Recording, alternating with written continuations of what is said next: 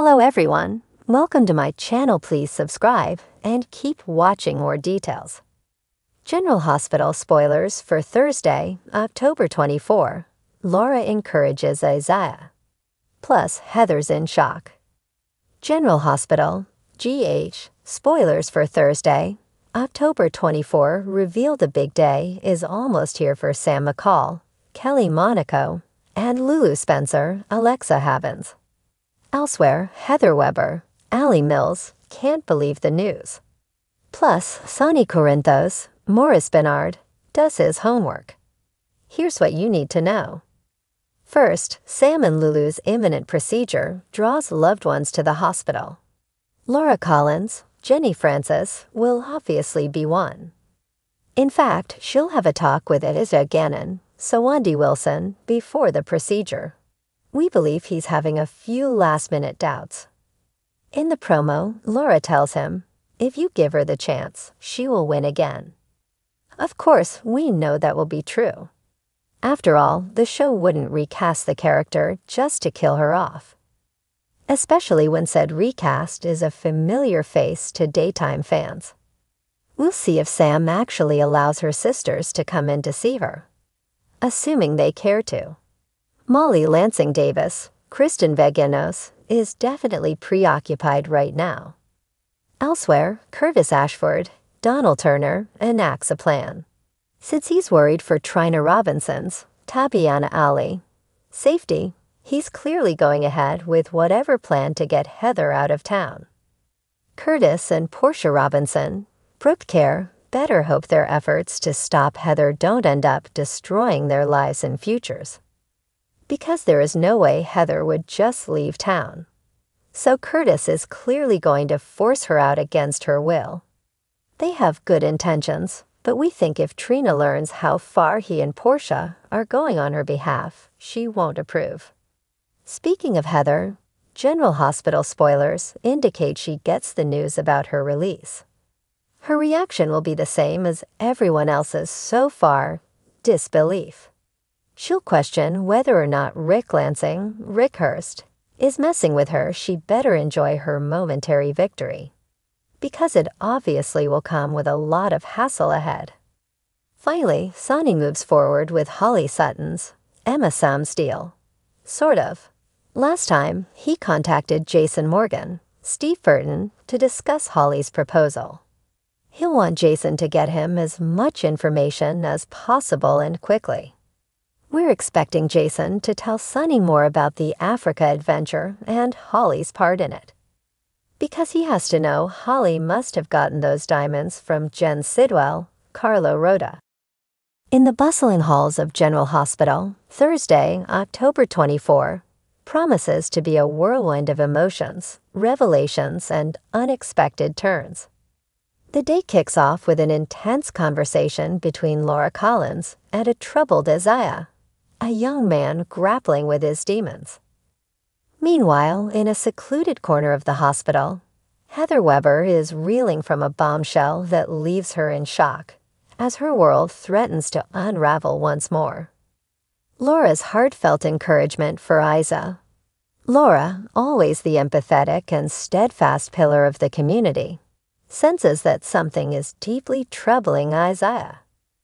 The young man, a patient under her care, has been struggling to navigate the turmoil in his life. His frequent absences from therapy sessions and a noticeable change in his demeanor have not gone unnoticed by the hospital staff. But it's Laura who steps in, determined to help Isiah confront whatever storm is brewing inside him. As the scene opens, Laura finds Isiah sitting on a bench outside, staring blankly at the ground. His body language speaks volumes. His shoulders are slumped, and his eyes, though open, seem lost in a distant world. Isiah, Laura says softly as she approaches him, her voice full of concern and kindness. Mind if I sit with you for a while? He barely acknowledges her presence, offering only a slight nod. But Laura, experienced in dealing with even the most hardened of hearts, sits beside him with a calm patience. I know things haven't been easy for you, she continues, hoping to break through the wall he's built around himself. You've been through a lot more than most people your age, but you don't have to go through it alone. Isiah's jaw tightens. He's not one to open up easily. His past is a tangled web of pain, abandonment, and regret, one he's reluctant to share. But something in Laura's voice stirs a flicker of hope, a small reminder that maybe, just maybe, someone does care. "I don't know how to fix it," Isiah mutters after a long pause, his voice barely audible. "Everything's broken. I'm broken." Laura, her heart aching for him, reaches out and gently places her hand on his shoulder. "You're not broken, Isiah. You've been hurt, and it feels like things will never get better. But you have strength inside you, more than you realize. And if you let people in, if you let me in, we can work through this together." Her words hang in the air, offering a lifeline that Isiah desperately wants to grab, but isn't sure he deserves. His eyes finally meet hers, filled with a mixture of confusion and a glimmer of hope. "You really think I can get past all this?" he asks, his voice cracking with vulnerability. Laura smiles warmly, a beacon of reassurance. "I do. One step at a time, Isiah. And I'll be right here, every step of the way." Heather's shocking discovery. Elsewhere in the hospital, a different storm is brewing. Heather Weber, notorious for her unpredictable nature and dark past, finds herself blindsided by an unexpected revelation that leaves her rattled. Heather, who has always prided herself on staying one step ahead of everyone, is not easily shaken. But today, something, or rather, someone, has managed to pierce her armor. Heather had been lurking around the hospital under the pretense of visiting someone from her past. But in typical Heather fashion, she was also gathering information, staying sharp on what's happening around town. The last thing she expected was to overhear a conversation that would turn her world upside down. As she casually strolls through the corridors, she pauses by a door that's slightly ajar, hearing familiar voices inside.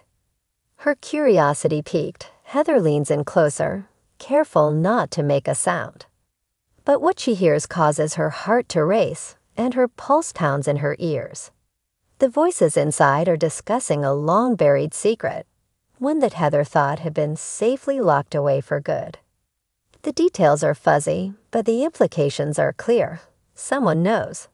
Someone is about to expose something she's worked her entire life to keep hidden. Her mind races, replaying fragments of conversations, trying to piece together how this could have happened. Had she been too careless? Had she underestimated the wrong person? Heather's carefully constructed world, full of half-truths and manipulations, begins to crumble as the gravity of the situation sinks in. She stumbles backward, her hand pressed against the wall for support. Panic sets in, a feeling she hasn't experienced in years. For so long, Heather had been the one pulling the strings, orchestrating the chaos around her. But now she feels the tables turning. Someone else is in control, and that terrifies her more than she's willing to admit. For a moment, Heather considers running, fleeing before the inevitable fallout. But she quickly dismisses the idea. Heather Weber doesn't run. No, she fights, and she fights sturdy. Straightening her posture, Heather's expression hardens. Whoever is behind this, whoever has dared to challenge her, will soon learn the consequences of crossing Heather Weber. She won't go down without a fight, and she'll make sure that if she falls, she'll take down anyone who stands in her way. The fallout begins.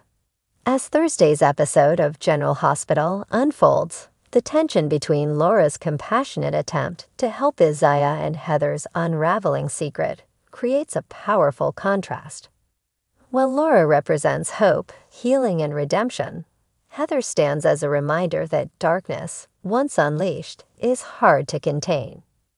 Isiah, buoyed by Laura's words, faces a critical decision.